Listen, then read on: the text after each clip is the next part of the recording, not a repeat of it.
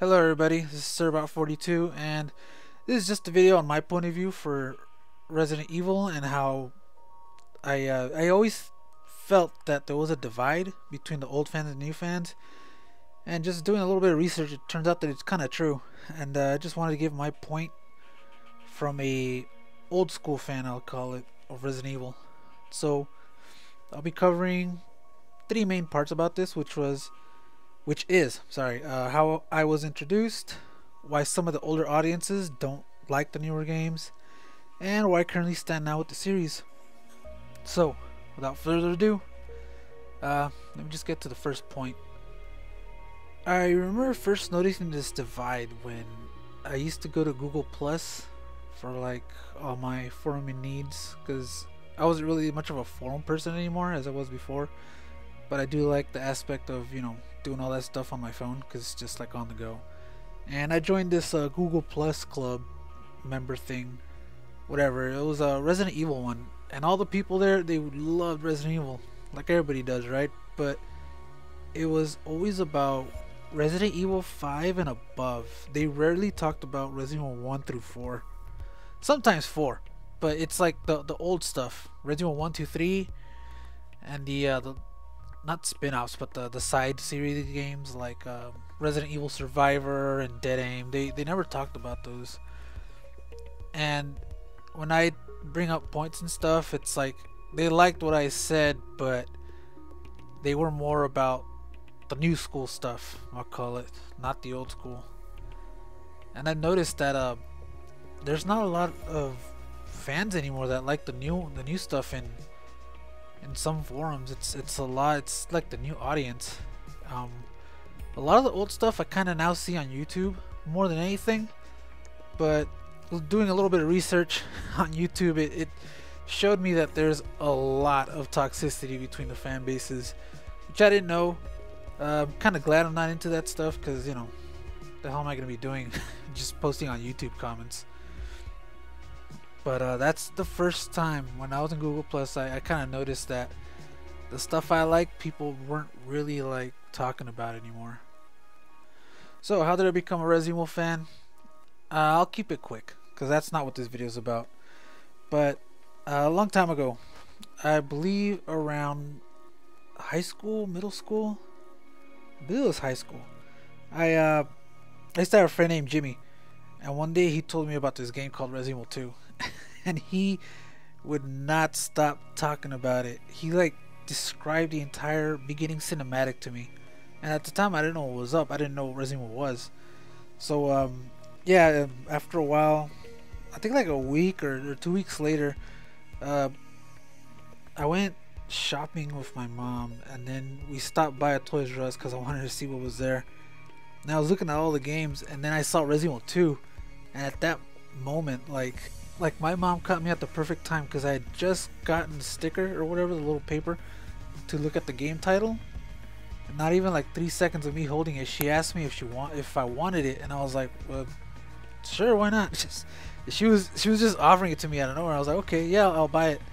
So, or she'll buy it. So she bought it for me, and then when I booted the game up, it was freaking awesome. I didn't know how to play, so it took like 4 deaths for me to get to the Kendo gun shop and figure out the controls. And that's the first time I got introduced to tank controls. So I remember playing that.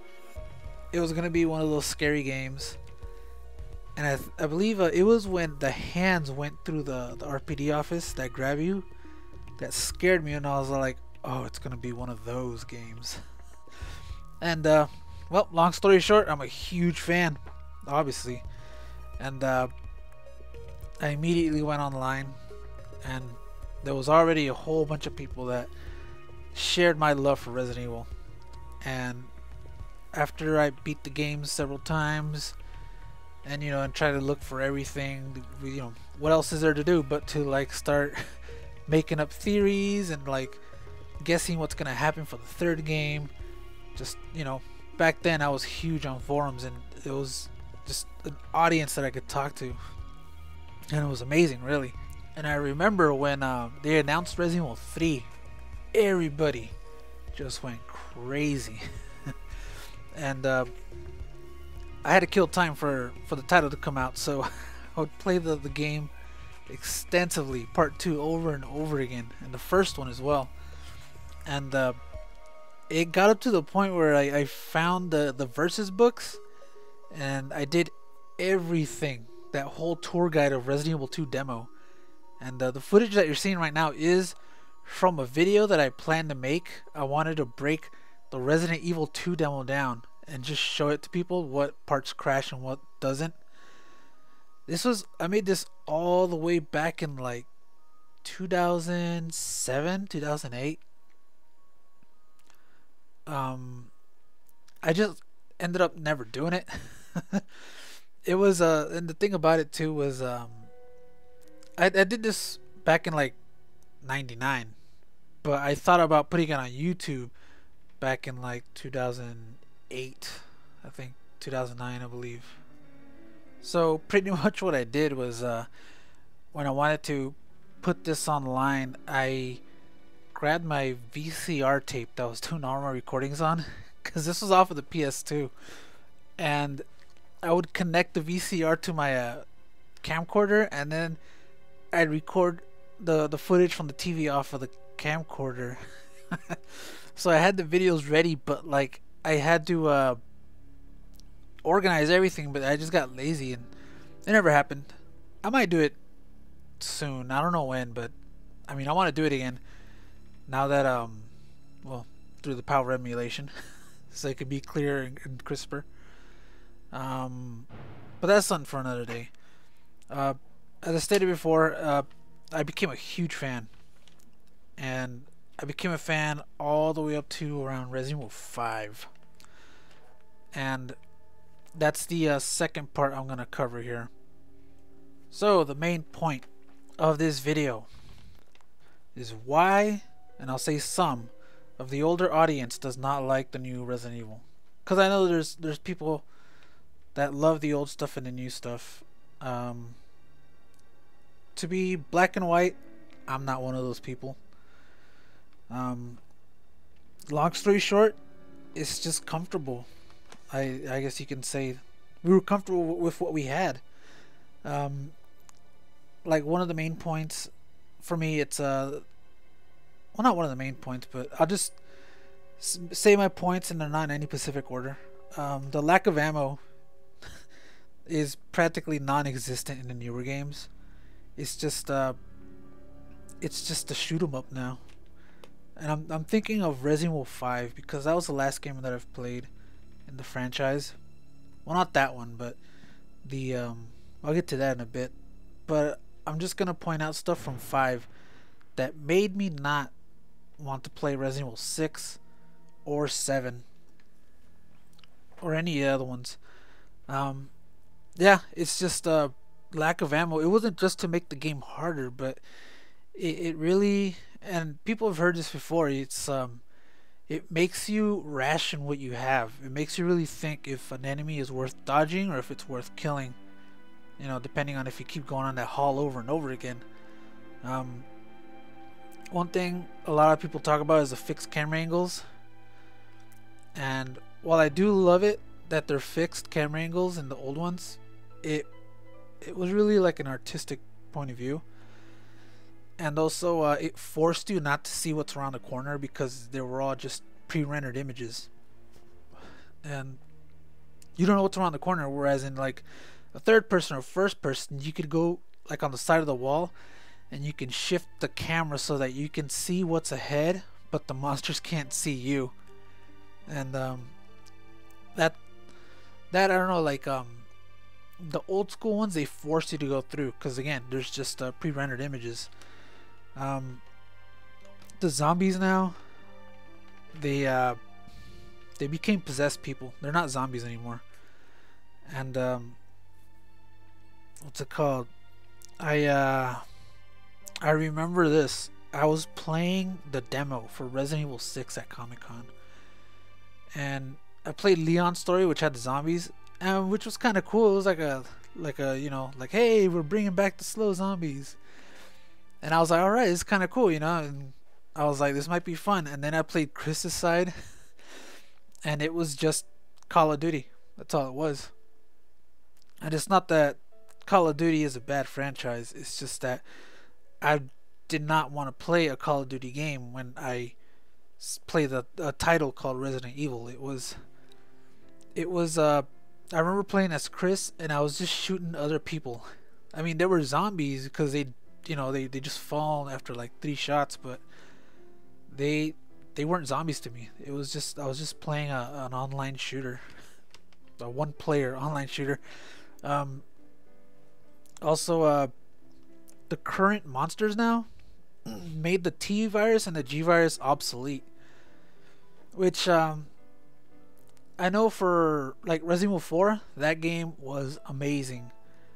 But I also, after playing it for a while, I kind of felt like, how is Capcom gonna go back to the old version of Resident Evil where the zombies would slowly go towards you? And you know, I don't think they could go back after that. I mean, story wise, why would a company want to go back to slow zombies when you got possessed people? And what also took away a lot of the scare factor, besides just having plenty of ammo and it just being an action game now, is that the characters that we play as, they have like these martial arts moves. Like Leon and Chris, they have these moves where you can shove characters off, you can like kick them, you do kick flips and all this. And it's it's no longer like a like if they were just regular pedestrians where they just they can only push away after they got bit. um yeah, it's mostly stuff like that.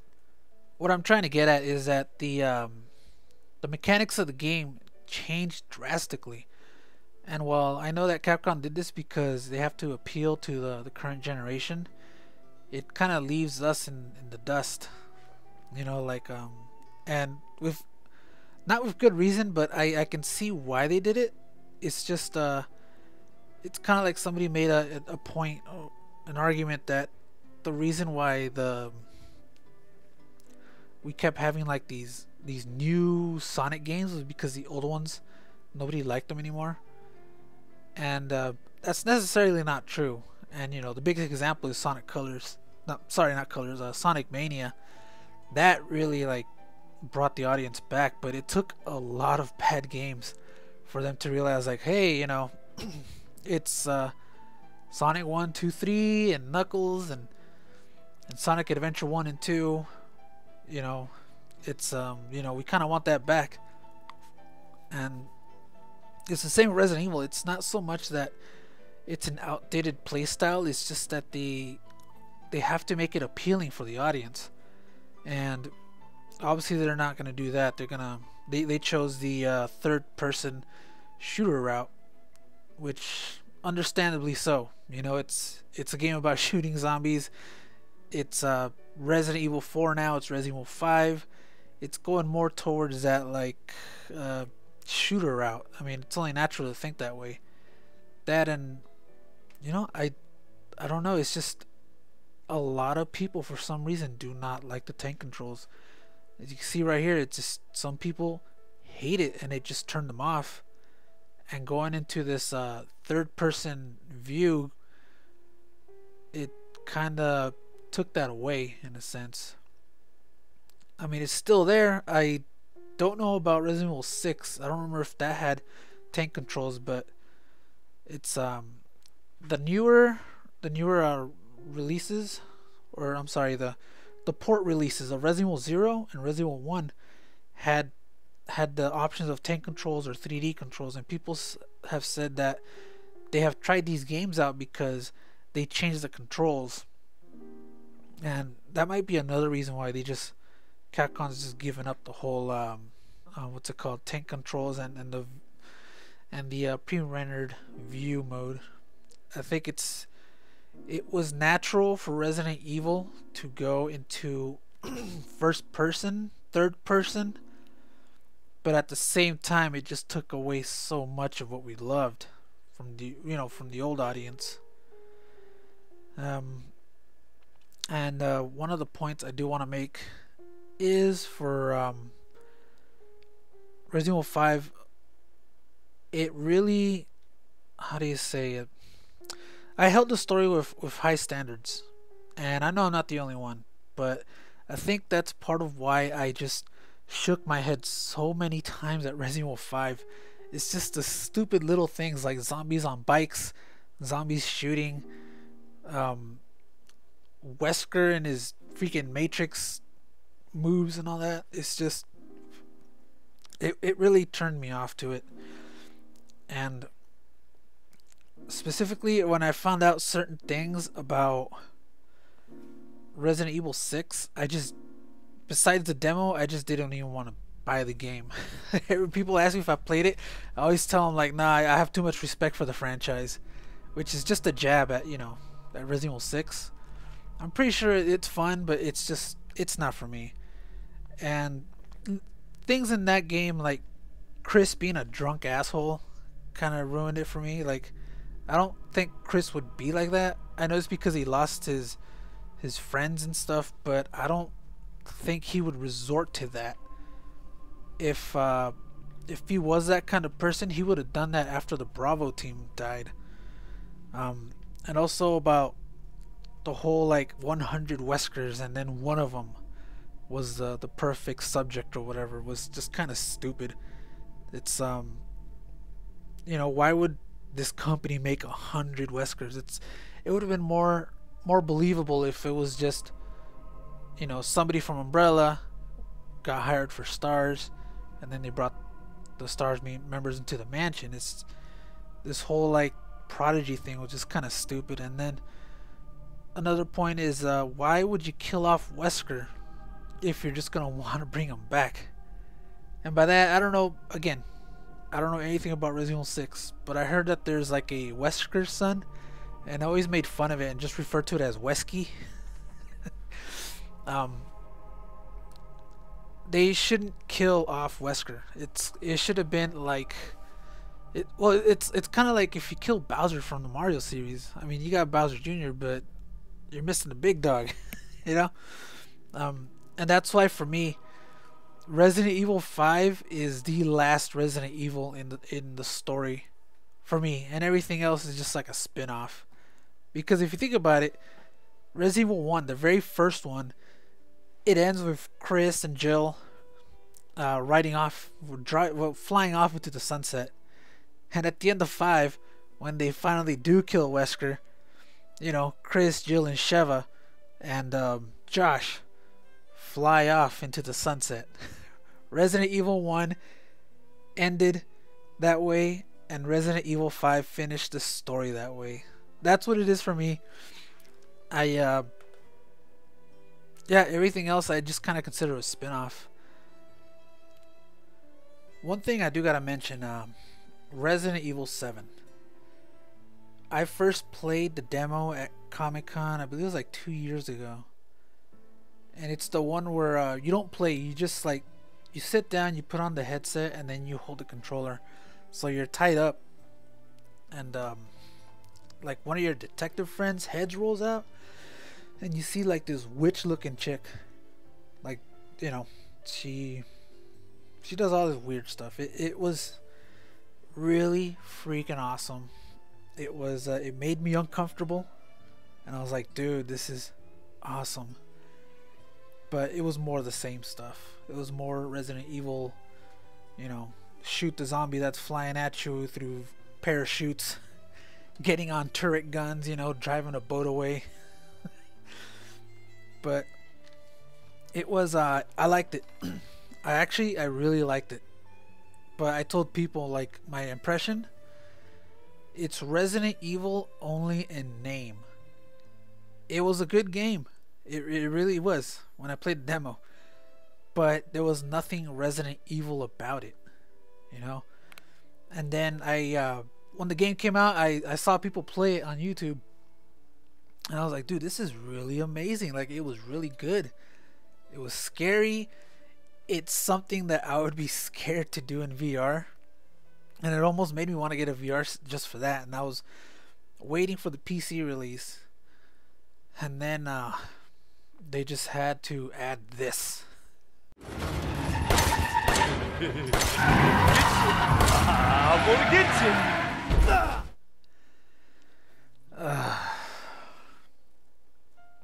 I just they just added that dumbassery from Resident Evil 5. Um, yeah. So I probably will play it. I'm gonna play it at a discount. Honestly, I have not bought a new Resident Evil game since 2012. The last game that I bought in this series was Resident Evil: The Mercenaries 3D for the 3DS, and that game was fun. So, well, I might as well just say this is where I stand currently as a Resident Evil fan. It took me a while to get used to the terrible story that was Resident Evil 5, with the whole, like I said, the motorcycle Maginis, and the chest plane zombies. It's just, you're just fighting people now. It took me a while to get past that. The game was fun. It really is fun, but it shouldn't have had a Resident Evil like aesthetic to it. I kept telling people like they should have like revived Captain Commando or something, and just give it the engine that Resident Evil 5 has. That would have been great. I would have loved that game. I still love it, but it's just the fact that it's Resident Evil when it's not. It's just what really got to me. And yeah, like I said, I the last game I played was a Mercenaries 3D, and that was a lot of fun too. Man, I played that addictively. And even then, I found people that would play with me online. It was amazing. And that was the last game. I mean, the only games that I've bought since 2012 are just ports. I bought the port for Resident Evil 0 and Resident Evil 1, Resident Evil 4, and Code Veronica for my PlayStation 3. And I bought Resident Evil 4 again for my PC this year on Steam, just for that 60 frames per second. I haven't played any of the other ones, honestly. And Resident Evil 5 for me is, like I said before, it's the last in the story. And what I do now, actually, I play Left 4 Dead 2. And by that I mean I play the campaigns that somebody remade in Left 4 Dead 2. Somebody remade Resident Evil 1, 2, 3, and Outbreak for Left 4 Dead 2. And I play those as much as I can when the author is not constantly updating the damn thing. Because, when you update it, the people that put it on the servers, they gotta re-download it. But I play that game with people whenever I can, because it's the closest thing I have to old school Resident Evil that's new. Yeah, it's first person, but it's just cool walking around into a somewhat updated mansion and updated police station. In Resident Evil, it's the closest thing I have to the old days. Then it's Silent Hill, which is also on Left 4 Dead 2. But yeah, I mean, that's pretty much where I stand on Resident Evil. I love all of the old games. I played up to 5. I don't want to touch 6. I don't really want to play 7. I don't really care about Revelations. I'm glad I didn't touch Raccoon City, because apparently that was terrible. The game's standing at like $3 right now at GameStop.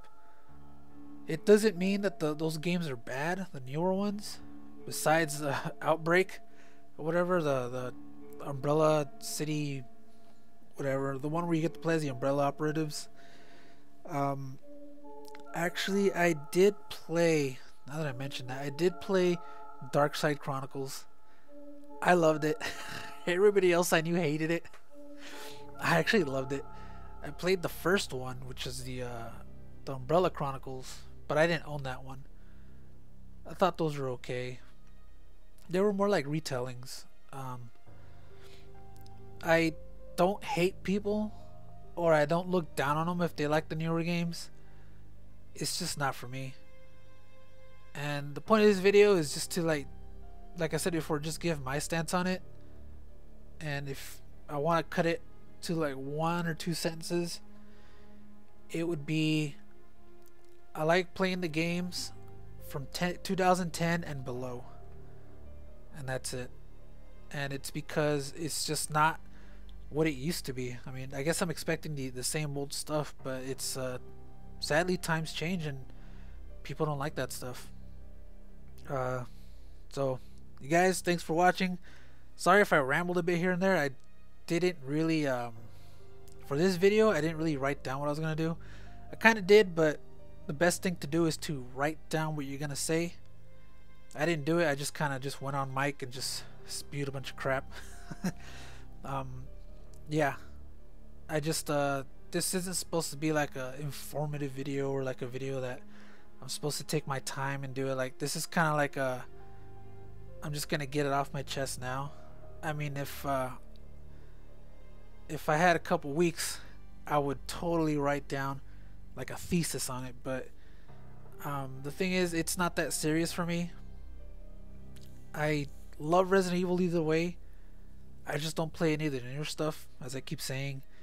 And you know, I don't hate the fans if they like the newer stuff and they don't like the older stuff, or if they just like the newer stuff more.